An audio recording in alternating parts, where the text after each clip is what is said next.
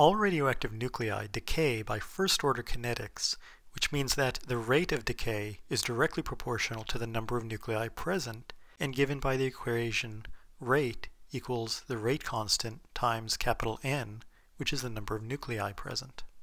If a radioactive nuclei has larger rate constant, the nuclide decays more quickly.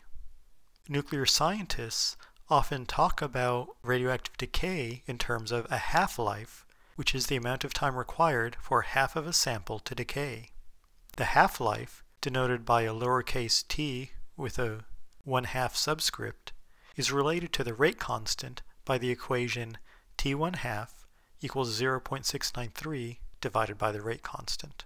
Since the half-life and the rate constant are inversely related, nuclides with large rate constants have short half-lives and decay quickly.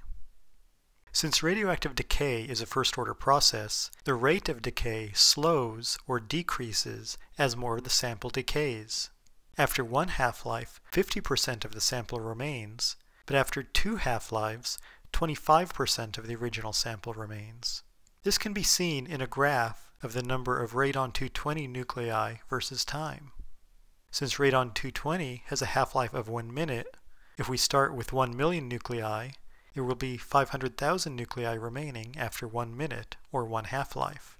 After two half-lives, or 2 minutes, only 250,000 nuclei of radon-220 remain.